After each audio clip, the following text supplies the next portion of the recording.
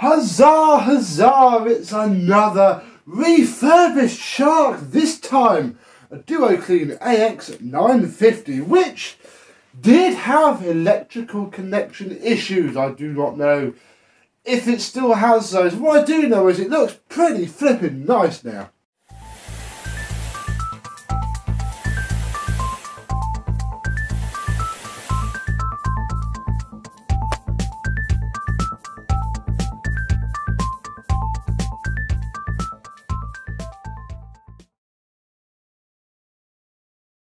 Yes, hello my vacuum cleaner chums, how are you today? Yes, this is the time of filming this, the third of my shark job lot that has been done. This one is the purple AX950, which does look very nice indeed. Obviously only these bits are purple and you can change those very, very easily, but you know, it is there nonetheless, just like the others in there isn't as clean as it really could be, even though you can on this larger model take off the inner cone, which is cleaned up fairly well. I haven't turned this on yet. I'm saving the is it actually fixed for this video.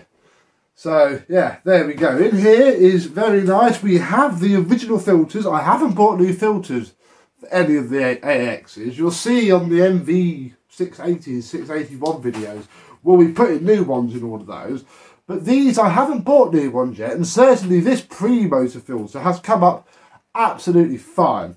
Nothing wrong with that at all. And in there it's also very, very nice indeed, which is good because this one was disgusting. Hose still smells slightly. We'll come to the hose in a second. We may as well drop the cable because we'll need to anyway when we plug it in, and come on to the hose, as we alluded to earlier, which is okay, I think. I don't think that there wasn't really a problem with this hose. One thing I have done, though, is taped off this vent. Now, I'm not quite sure if I'm going to have to untape it again. There are certainly, having talked to collectors, a few schools of thought where people say that they can't use their machine without that open on certain types of carpet. I don't know. We'll find out. Be a laugh, won't it? Moving round back, we have the one which can't take apart, and I haven't. I've left the tape on this actually, remember, for the before video, or if I didn't do it on the before video, I have done it. I tried to bodge it with tape on each of the ends and it didn't work. But there was a dicky connector. One of the end ones here wasn't springing, so I'm a little bit hopeful, but not really. This is quite good though, because this head isn't the same as the machine anyway. This is an AX950 head. This is an AX950 UK. Mr. James said it wasn't the right head for this machine. You probably all commented on the before video, but before video hasn't gone out at the time of me filming this, so I don't know. Either way, it's very nice. I didn't realise that this front bit here was rubbery. That's a thing. And yeah, it's just in very, very good condition. I'm wondering if it was like a warranty job not long before whatever killed this, well, it wasn't dead, whatever made this machine be thrown away, you know, happened. I don't know. It's very strange, but I'm not complaining. It's why I'm doing this one first, because yeah, good source of parts, if nothing else. But I need to not do anything else to it yet. So we've worked out if it works, and more importantly, if it works without cutting out. Because that will dictate the next steps. Let's give it a go. Promising, we have lots of airflow. Here we go. Ooh.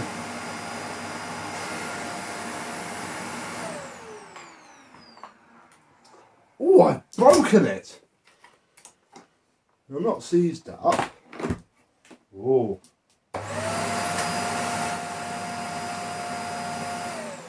Oh, hello. Uh-oh. Let me troubleshoot. Like I say, I haven't tested. This is why I normally test them before I do these, but, you know, I haven't yet.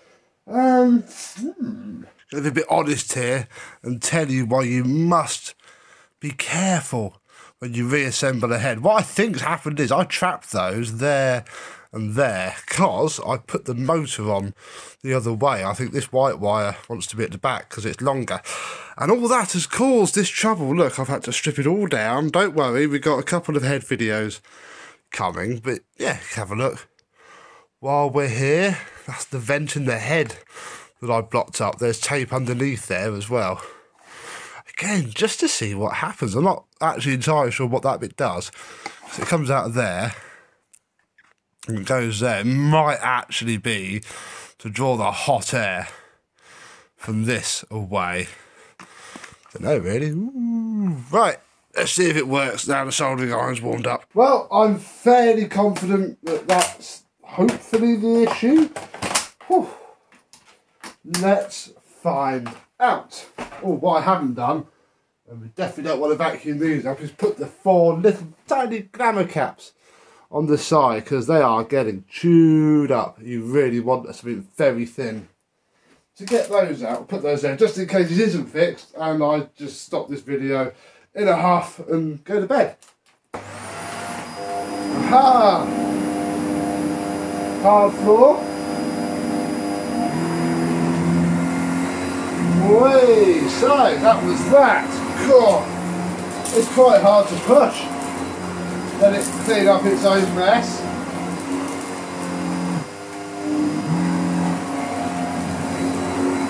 And of course, because I've taken the vents up, the first 2 settings are the same. You don't keep yourself. The only setting now that makes a difference is the hard floor setting that turns off the thing. That feels quite good. Obviously I don't really have a benchmark for it. We can see already that it's picked up a load more sawdust out of the floor. Crikey, I filmed a fair few videos today and that's had 2 NV680s across it. Oh, we don't want that. It's had all sorts. Right, I'm actually going to take this up now and look at my actual rug, because as disgusting as it is, it will show up the pile better with that. And I want to see if it skips. Time of filming this video, I have a new rug in the post. Hopefully, by the time this video is out, I've started filming videos on it. Oh, but until then... Ooh.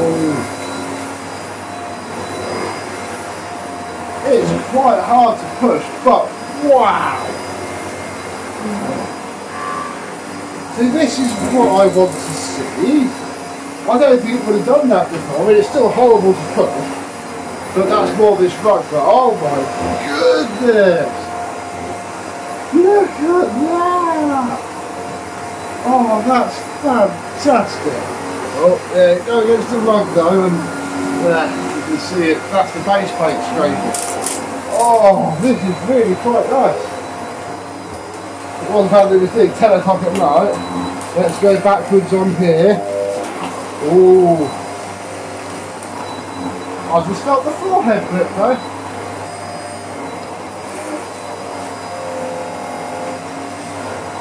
It has just pulsed again, but only once.